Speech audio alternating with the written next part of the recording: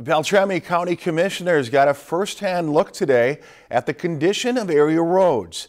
As our Brenda Mack tells us, she went along on the tour, and the goal today was to improve and create safer roads in the county. There are 750 miles of county roads spread across Beltrami County, 400 miles of it which are paved.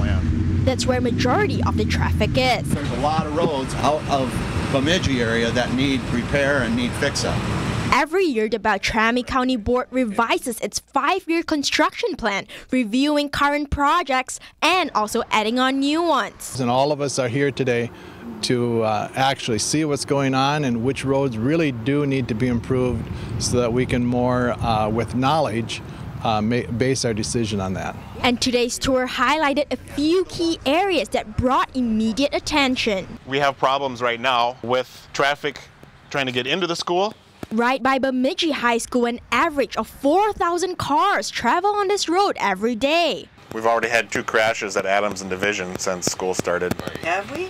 And with the proposed new Dillon Elementary, traffic would be chaotic. Right now, roughly waiting about 26 seconds at that intersection. With the new school in place, it'll be a 3-minute wait on Adams. And yet the busiest streets are County Road 21 and along Irvin Avenue, where 7,000 cars drive on each day. The light timing is really poor.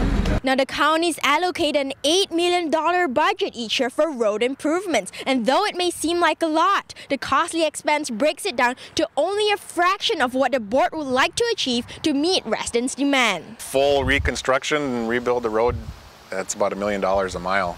$350,000 a mile for resurfacing, or a simple overlay is maybe $200,000, or a chip seal is down to like $35,000. So there's a wide range of costs.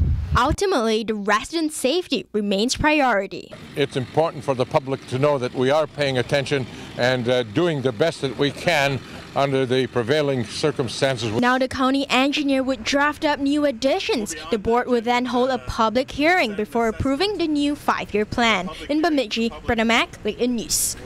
The board is also welcoming public comments while the commissioners review their upcoming plan. If you've enjoyed this segment of Lakeland News, please consider making a tax-deductible contribution to Lakeland Public Television.